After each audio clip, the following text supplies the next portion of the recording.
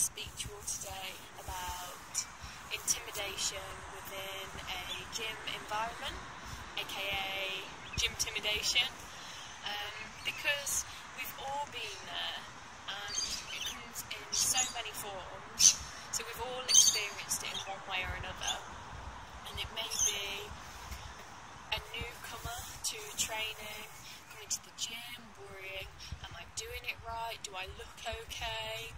Is my form and my technique correct? It may be a girl doing squats, feeling insecure and intimidated that maybe a guy is watching her while she's performing the exercise. Similarly, it may be a guy training and thinking, is that girl watching me? Am I strong enough? Am I big enough? Sorry, there was a fly coming at my head.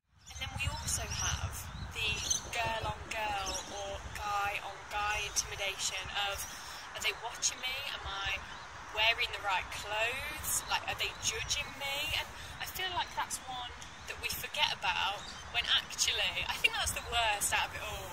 Feeling like a group of girls is watching you and maybe talking about you or judging you in some way is a horrible feeling. And when you have an idea in your head that I want to go to the gym to lose weight, to get fitter, to get stronger, to get bigger, whatever your goal may be, getting to the gym is one thing, and then sometimes there are these factors that can still put you off or make you feel like you can't work towards your goal, when actually we're all there for the same reason, and your goal may be to get fitter, to get stronger. We may all differ in that aspect, but we're all there to get better in one way or another. So this is what blows my mind, and I listened to an interesting talk from Jamie Alderton the other week, who talks so much sense. If you don't subscribe to his social media accounts, I definitely recommend it. But he was talking about how we all have this worry and this consciousness that other people are watching us and other people are judging us, when in actual fact, we're all just worrying about ourselves. So you may think that somebody else is watching you or judging you, but in their head, actually they're thinking, are they watching me? Are they judging me? So it's all just something that we play out in our heads, when in actual fact, there's nothing to be worried about. Everybody's focusing on themselves and everybody's just there to better themselves. Especially in girls, we should be pushing each other and empowering each other, as people say.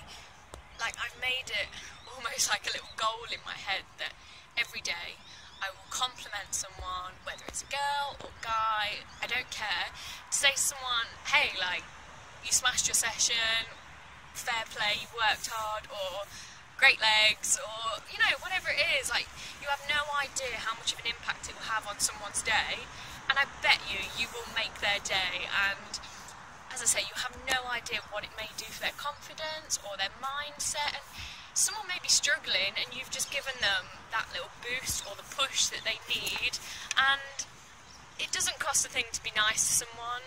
As I say, especially in girls, it's the worst thing when you feel like somebody is watching you and giving you a horrible look and judging you.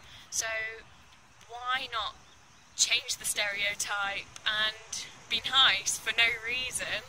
It goes so far just to start speaking to someone and get to know someone, find out what they're working towards, and make their day just for no reason at all.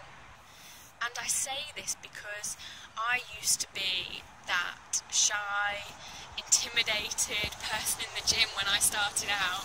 I remember when I first got into training properly, I used to hide away in a studio and take all of my equipment and back myself into a corner of a studio so that nobody could see me, and I was so conscious that people were watching me and if I was doing it right, if I was working hard enough. And then slowly, as my knowledge built and my confidence built in what I was doing, I would start to do things in the main gym area, and then before I know it, I think about 4 years on we are now, I walk around the weights area like I own the place, and it's not arrogance, it's me just being in the zone and wanting to smash out my session and work as hard as I can. I don't care if I don't look the best in the room, but I want to be the person working hardest, and that is all I care about. And I remember when I first started out, a member of staff at David Lloyd at the time, I was dieting down for when I did Physique of the Week. As I say, this is years ago now, just a competition that I decided to enter to try and get sponsored. He came up to me when I was in the last couple of weeks of competition prep and asked me if my boyfriend still found me attractive and if I liked the way I look, and told me that I looked like a boy, and I was absolutely mortified. I think I cried, and that killed me at the time. I look back on that now, and if somebody spoke to me that way now, I'd tell them where to go, and I would know with hindsight that it would be down to their insecurities and their attitude is just so out of order. I cannot put into words. It makes me angry even thinking about it. But I feel sorry for that person now, and you know what? Karma came back round to bite him. I think he got sacked a couple of months later because of how he spoke to another member. But in a way, I thank him for behaving that way, because it has taught me so many lessons that I will never ever let somebody feel that way, and I will never make somebody feel that way through not thinking and not considering other people's feelings. If you haven't been through some kind of diet or competition prep, you have no idea how it feels. And yeah, you know what, maybe I did get a little bit too skinny that time round because I didn't have enough muscle on me, but you know what, that is none of your business. That's my decision. If that's what I want to do, that's what I'm going to do. And if you're not going to support someone in achieving their goals, if you've got nothing nice to say, don't say anything at all. That is it. And because of that, I will, as I say, I'll work to compliment someone every day. I want to make someone feel good about themselves, make their day, and inspire them and motivate them to push on and push harder and work that hard every day. And I'm so lucky to now be in an environment out here in Australia, training at Doherty's, where it is like one big family. Everybody pushes each other, everyone supports each other. You talk about how your session was. If you're struggling during a session, before you know it, someone will come over and ask you if you need a spot or if you need a hand. You don't have to ask. That's just the nature of the gym and the atmosphere that the team have worked to build, and it is just what money cannot buy. And I say all this to say, don't let anyone pull you down. These fears that we have in our head about being in a training environment, they are just in your head. Be who you want to be, train as hard as you want to. I used to get paranoid that I was like almost too strong for a girl, this stereotype that we have that girls shouldn't be lifting weights. I used to get worried that people were looking at me because I was lifting heavier weights than some guys. But you know what? Who cares? Do you. Don't worry about anyone else. There's that saying, strong people lift each other up. Be that person who compliments other girls or other guys, because you never know how much of an impact it may have on their day and their self-esteem and their motivation to work towards their goals. It doesn't cost anything to be nice.